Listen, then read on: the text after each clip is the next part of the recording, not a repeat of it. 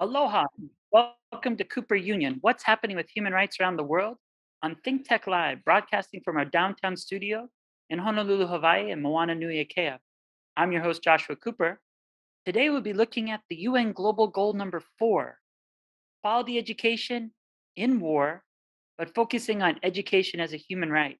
Today, we're fortunate enough to be joined by Katerina. Katerina, thank you so much for joining us and being a living example of why education is so important for the future. It's so great to be here, Josh. Thank you for having me. No, it's really right now the United Nations high level political forums taking place in New York. And one of the most important things they'll be discussing of the 17 global goals is goal number 4, which focuses on quality education. And that's why I think it's so important what you're doing, because while bombs are dropping and schools are being destroyed, teachers remain committed to the United Nations Sustainable Development Goals number 4, quality education in Ukraine. And education is definitely important for the future of Ukraine, and a new initiative connecting Ukrainian youth with English speakers to continue educational pursuit of knowledge is exactly what you're doing. What inspired you to begin such an amazing endeavor? So I used to work for another nonprofit with Ukrainian high schoolers as a mentor. So I was working one on one with very intelligent and motivated Ukrainians, and I was shocked to see that these kids, excuse me, who had been studying English often since first grade, could not speak at all.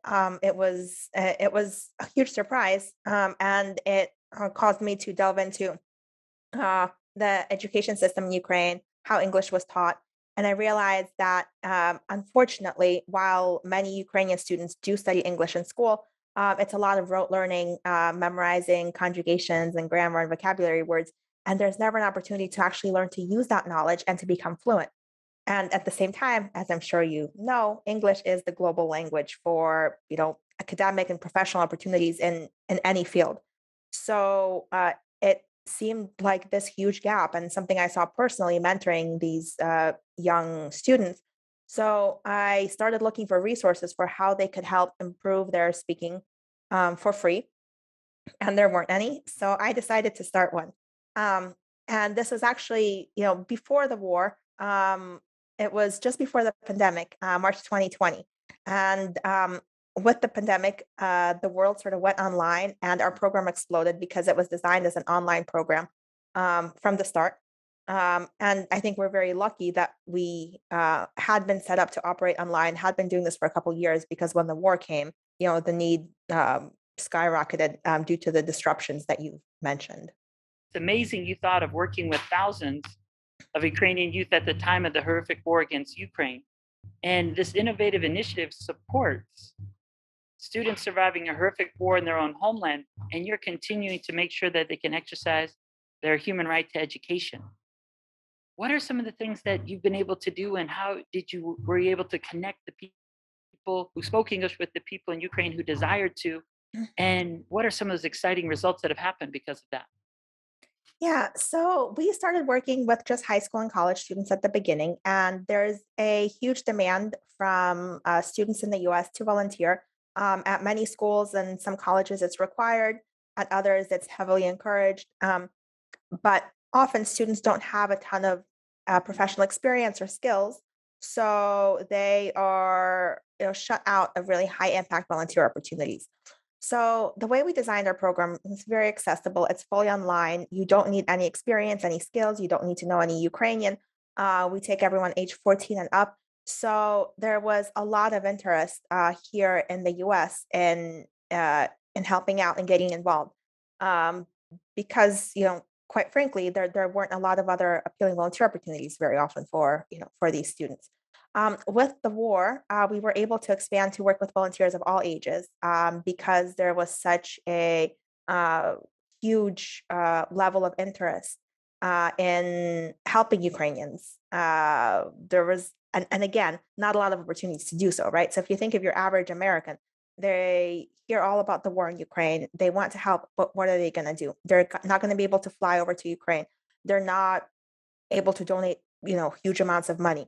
Um, there's really not a tangible way for them to help except engine, which is again, open to everyone, fully online, just 1 hour a week. You pick the day and time. So it kind of fits into any schedule. And we have now volunteers from students to corporate volunteers to retired people, from age 14 to age 89. I think I just, saw someone in the database. And so that's how we've been able to, reach almost 9,000 students in Ukraine through the generosity of our incredible volunteers. And the results have been beyond my wildest expectations, really. It's 1 hour a week for a few months, and you think, well, what's that going to do? But it does a lot because this one-on-one format really allows for very rapid growth, for the full customization to where the student is at and what their goals are. And so we really are seeing, objectively measured improvement in students in just 3 months. And then there's those who stay for 6 months, 9 months, a year, and they improve, more and more. So their English language fluency goes up, but also their intercultural skills, their ability to communicate with someone from a different background. And what's very important now with the war, just sort of being able to tell their story, and have someone in a different country, have someone in the United States who listens and who cares, and to feel heard, to feel like they're not alone. I think is also another really important dimension of it that goes beyond the language learning, kind of complements that primary goal of language learning. Absolutely. I mean, you can see with the language, also then they're then able to express what they're going through and then able then to share that with the world because the truth Yes. is it's so hard to imagine what is happening right there. And so it's really important to think what we can do and how we can go forward. And how many did you say that you're actually doing now? So we worked with almost 9,000 students since launch. Wow, 9,000. And just from an idea, right? So what was the impetus for this innovative initiative? How did you then be able to put that together? Because if you think about everything going on in the war and being able to connect, it's exciting though that you were able to then bring people together, have people learn their language, and then and continue forward. Yeah, I think after the very beginning, when it was just me trying to find a solution for the few students I was mentoring back in early 2020, I very soon saw the opportunity to grow this to a national level, to scale it um, m- bigger than any sort of similar program has been scaled before, which is hard, but it's important because then we can really transform the country.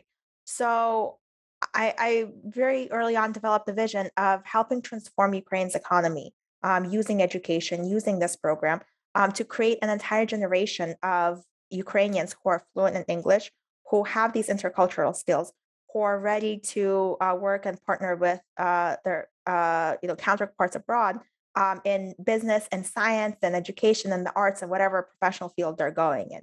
And if you think about European countries where English fluency is high, you think about Norway, the Netherlands, countries like that, right? Economically, they are so advanced, and that was sort of the template for me what I wanted to help transform Ukraine into. With the war, right, we're not talking as so much about economic growth. We're talking about rebuilding, and that's become only that much more important. So the thinking has shifted a little bit, but really it's the same idea that we need to get enough students. We need to grow big enough, at least 100,000 is my goal, to really see nationwide scale and national effects and help uh, rebuild and address the horrible damage that's been done in just a few short months, which will only unfortunately continue to grow. It's a fact that Ukraine will rely on its allies abroad, on its partners to rebuild. Again, thinking about partnerships with with businesses that will invest in Ukraine, with governments that will give aid, with architecture firms that will design the new schools and residential buildings that have been destroyed. Literally, whatever field or area you think about, you're going to need English and you're going to need international connection, and that's what we're providing. No, that's an amazing example. I was actually just at the Oslo Freedom Forum Mhm. with the former First Lady of Ukraine, and they were actually talking about how certain cities in Italy and certain places were actually saying they were going to rebuild specific theaters Yeah. and specific opera houses And it is Mhm. exciting to see the world coming together. But what you're focusing on is absolutely crucial because your innovative initiative supports students surviving a war in their own homeland, but also continue to exercise their human rights education at the same time and never stopping. And I think that also might also provide a seed of hope because they see everything going on around them, but know that not only is it some headline news of Biden proposing something or other people doing things, but it's everyday people sharing and caring and reaching out and being able to then share that we all can do. We can all help teach English. We can all do something and make a difference. And I think that's what's so inspiring about your initiative. Yeah, it's very grassroots, right? It's not top down at all. There is no large organization sponsoring this. I wish that would make my life easier. But yes, it's very much, thousands of regular people from all walks of life, very diverse, in terms of ethnicity, age, gender, just any demographic you look at. I'm continually amazed when I sometimes sit in and interview potential volunteers. Just with the stories I hear, I talk to army veterans, I talk to grandmothers, I talk to kids in high school who have all sorts of different interests and stories, immigrants, Americans whose families have lived here for generations. Most of them have no connection to Ukraine at all. So having, seeing that interest and that passion for helping Ukrainians is absolutely um, inspiring to me as well. And you mentioned the human right to education, and I think that's so important. Um, and unfortunately, what I've seen a lot in the last few months is people tend to sort of discount that or forget about it. So there's a lot of focus on humanitarian aid. So let's evacuate people from a war zone. Let's give them food. Let's give them temporary shelter, which of course is so important as well. But then it's kind of like, well, what's the next step? Because if you just give humanitarian aid, you're turning people into permanent victims. They're standing in line for hours every day to get, food handouts and living in the basement of a school, and that's just not sustainable long term. So where's the investment in education and giving them the skills that they need to support themselves, to help rebuild their country? There's so much demand, and yet, I don't think there's enough opportunities for people. I don't think there's enough, funding or support. Frankly, it's something we're really struggling with. I've been rejected, from a few grants just in the past few weeks because they say we only help with humanitarian aid. What you're doing is not as important. And to me, I think education is equally important. I think it complements, this short term. Let's get the person out of the war zone. Let's stabilize them, but then you just need to give them skills. And I think people in Ukraine recognize that because they're coming, begging to be accepted into this program. And it just breaks my heart that I have to turn so many people away because of, capacity limitations. I'm hoping that, there's more realization as time goes on that initiatives like ours, and there's others, not in English language, we're the only one doing this, but education in Ukraine more broadly that are trying to fill this gap, that are doing really good work. And I think they need all the support they can get, right up along there with the humanitarian aid. No, and I think what you're sharing is something I heard just recently at an important conference that when you look at what used to exist with refugees, it was warehousing. And that really doesn't help. And what you're trying to do is really bring global goal number 4, quality education, alive all the time so that it's not just sitting around waiting for the war to end, but bettering themselves and also Yes. learning new skills. And in some ways, I'm sure you might have stories to share. Also, forgetting for maybe a moment, for that hour, how devastating and what is going on in their lives and how their lives are being utterly destroyed. But for that hour, they're talking to someone, they're learning. And I think it might plant that seed of hope of what's possible afterwards. Whereas if you were in it all the time, you could see how there would definitely be a culture of sort of despair and concern. But I think what you're doing is it's making the actions happen now for every individual's lives to be better, but showing how it's possible.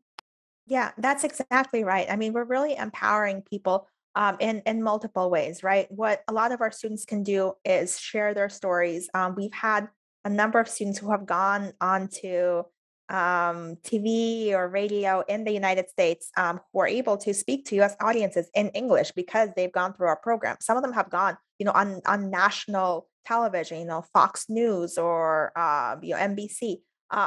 Literally millions of Americans hearing this random 16-year-old from Kharkiv tell their story, which would not be possible without our program. And you can imagine how that girl feels. Now she's not just, a refugee running away, and losing her home, but she feels like she's a fighter. She feels like she's making a difference. And we had dozens of stories like that, towards the beginning of the war, which was um, uh, really inspiring and powerful. We've organized events where our students go and they talk to an American school, and so again, there they are in the Zoom in front of a room of 20 or 50 or 100 American students sharing their stories in English, and really raising awareness and feeling like they're contributing. And then in the longer term, especially with our adult students, so we've started working with young adults as well. It's empowering them to get new jobs even now, not even, when the war ends, but right now, if you have someone who is an experienced professional and the only thing missing is that English fluency, a few months in our program really can make the difference between unemployment and a job, which now supports an entire family, right? Not just our student, but their whole family. Because there are many foreign companies that are happy to hire Ukrainian refugees or Ukrainians even in Ukraine, right, working remotely, but they need them to speak English. They need them to be able to communicate with their colleagues in English, right? Do their job interview in English. They're going to be checking for that. And Ukrainians are actually, very educated, very skilled, generally workers. So very often, really, English is the only gap, the only thing that's keeping them from getting a job. And again, and leaving those lines for food and renting an apartment rather than being warehoused somewhere with other refugees and building a new life for themselves. So yeah, I'm very excited about how we're empowering people, in these different ways, big and small, students, young adults, everyone we work with. Um, and yeah, I think that's really a big part of our mission and our work. And it really does embody the human rights approach to the sustainable development goals because it's thinking of the individual and focusing on what is possible. And I really do believe, as you pointed out, it shows also the interconnectedness of all the global goals. We're talking about global goal number 4, quality education, but then by excelling in goal number 4, you're also talking about SDG number 8 of decent work and economic growth. And really, you are the perfect embodiment of global goal number 17 of partnerships. Individual, just having an idea and then be able to create an initiative. And now you really have an institution where you can better the lives of people on a daily basis, having to endure probably one of the most difficult times ever in their lives. Yeah, yeah, I think it's true. Obviously, when we started this, I was very much focused on education, and that was looking at the Sustainable Development Goals. I actually remember being like, "Oh, right, this is where we're at." But yes, as we've evolved over the last couple of years, it's very true. It's very much covering different areas. As we expanded to older people for whom uh, it's not, in 5 years, I'm going to get a better job. It's like, I need a job right now. I'm going to go through Engine and I will get a better job right now. Partnerships for sure. And I have to add that we are partnering with many schools and universities in Ukraine. We have 86 partners at this point, mostly schools, some universities, some nonprofits, all around Ukraine, including some occupied areas. Which is very important for us to support and keep our relationships with educational institutions there that are being targeted and destroyed by the Russian occupiers. Um, and those partnerships allow us to bring the program to more students and to really support these educational institutions in improving the opportunities they're giving their students. Um, and we're also partnering with universities and schools and some corporations here in the United States, which again help us grow the program, bring it to more volunteers. So yes, partnerships have been sort of a core a way of the way we do work. We are very open to working with anyone in any way that's mutually beneficial, and I think that's very important. Not to be an island, to really see yourself as part of a very interconnected global network. No, I could see how definitely, even at the class I'm teaching on comparative politics in the fall at University of Hawaii, there's service learning, and that's the main thing we do because it's that Mhm. really embodiment of the Polelo Noi Ao of volunteering to help people of Ukraine. They gain so much by volunteering, and maybe that's one side as well. It shows the symbiotic relationship of service learning and the importance of everyone understanding the solidarity that we really all share together for a better world. Yes, I think that the benefit to the volunteers, it's not obviously it's not the main mission, it's a secondary mission, but it's so important to me as well. And so from the first days, I would be thinking, how can I make this valuable for the volunteers? It makes sense because I want them to come back. I want them to tell their friends, and many do. We have people who come in through service learning programs, official programs at their universities, but then they will stay long after that semester ends. They will tell several friends and to me, that's so powerful because it shows that they're having a good experience. So yes, we want it to be rewarding. We want it to be educational. Um, and it's also fun. You get to meet a new person and you get to make their life better in a few short months, and you get to see that, right? It's very, very tangible. It's not like just writing a check and you don't really know what happens to it. It's not even like donating some items, and you are teaching someone a skill, right? That will be with them for the rest of their lives. You build a relationship with that person, in the best cases, they become close friends and they stay in touch, even after they're both done with the program. A few of them have met up in real life, which has been so, so amazing to see.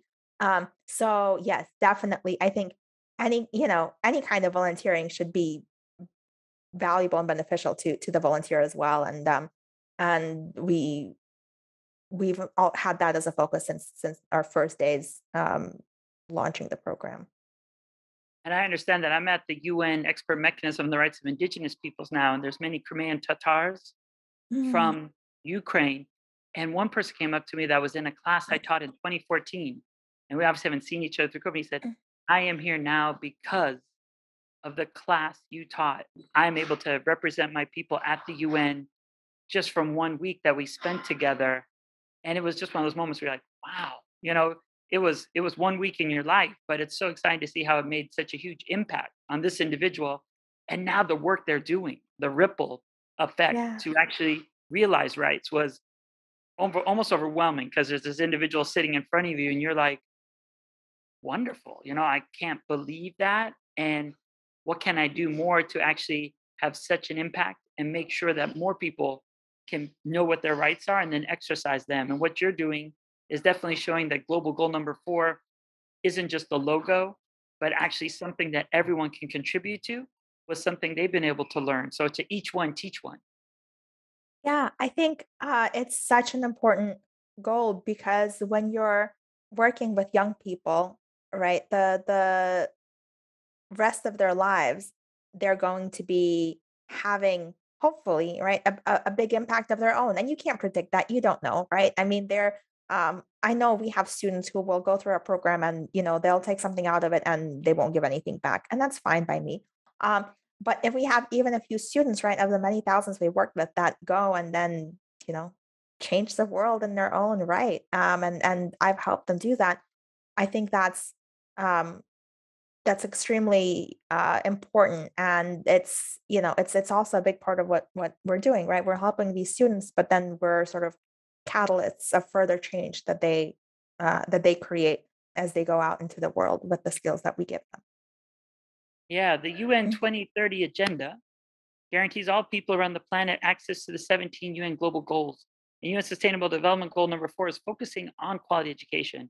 And to think that Ukrainian teachers and civil society are creating opportunities to connect Ukrainian youth, even in the middle of war, just shows the power of what education is and what's possible when we dream of what we mm. can do as individuals, but collectively to create and be catalysts for positive social change, as you shared. Yeah, I mean, I'm so inspired by all the initiatives out there. My friend Anna Navasan, who used to be the education minister in Ukraine, is working on an initiative to rebuild all of the schools that were destroyed in Chernihiv in the north of Ukraine, which was under attack by the Russians for quite a while in the spring, and as been liberated now, and hopefully for good, and can start thinking about rebuilding. And they're doing such great work already, planning out these new 21st century schools. Teach for Ukraine is another amazing organization affiliated with Teach for America here in the US. So they're bringing really talented teachers into schools in small town and villages. And again, they barely stopped, despite the war. They were very affected by the war, and yet they keep on doing their work. I think you're right. This goes beyond engine. I think Ukrainians are so dedicated to rebuilding. They understand that education is a key part of that, and they're just not stopping. And kids are learning on online when their schools are destroyed. They're just very committed um, to keeping it going, to not letting Russia destroy their right to an education. Both parents, children, teachers, the Ministry of Education. I, I'm seeing so much good, and it's something that keeps me going during. Frankly, it's a very difficult time, right? If you look at the big picture of how the war is going, it's not great. Um, but we just keep doing what we can in our education space, and seeing the progress there, and hoping that it will eventually help to rebuild Ukraine when the war is over. It's true. And right now, as we look, I mean, there is some positive aspects with the Russian invasion of Ukraine was Mm. strongly condemned in the Birmingham Declaration adopted just yesterday by the Organization for Security and Cooperation in Europe Parliamentary Assembly at its annual session. And the declaration did refer to the Russian invasion, quote, as a gross violation of fundamentals of international law, end quote, a flagrant violation not only of sovereignty of Ukraine and its territorial integrity, but as an attack against the human rights and fundamental freedoms, most notably of the right to life of the people of Ukraine. So that's crucial. Also, Russia did default on the foreign debt payments for the first time in over a century. But as you said, those are headlines. And what you're focusing on is every person. And I think, as you said, people can write a check or give something, but by donating their time and sharing what they know, they can have a longer impact and be able to have a huge difference in the lives that also affect people's dignity to think of what's possible in their own lives. Yeah, absolutely. And I encourage anyone, who is listening to this and who cares about Ukraine to check out Engine or any other way that they can get involved, that matches their skills and what they're interested in, because there's really no substitute for that hands-on help. And it really makes a difference. Every single person, every single hour. It's it also reminds me when you think about it, what is possible because I actually had interviewed an amazing person who's rebuilding one of those girls in Chernihiv, school number 20, I believe, or 21.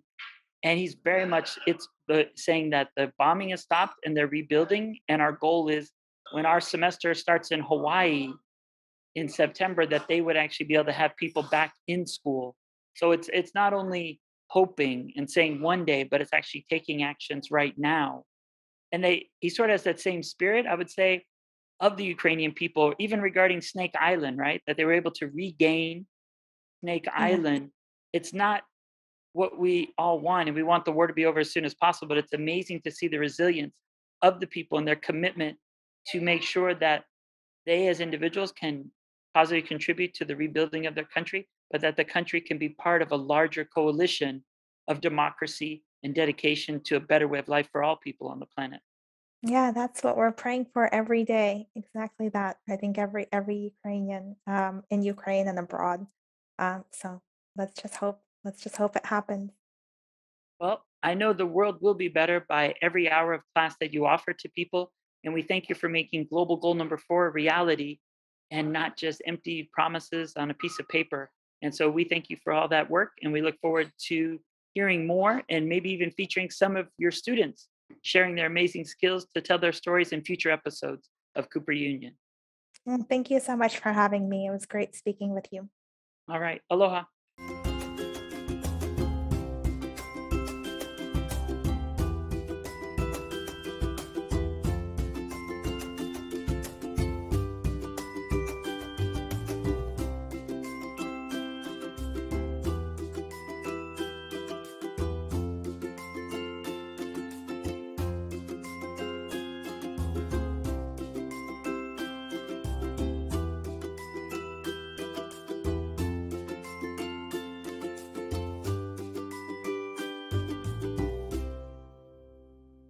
Thank you so much for watching ThinkTech Hawaii.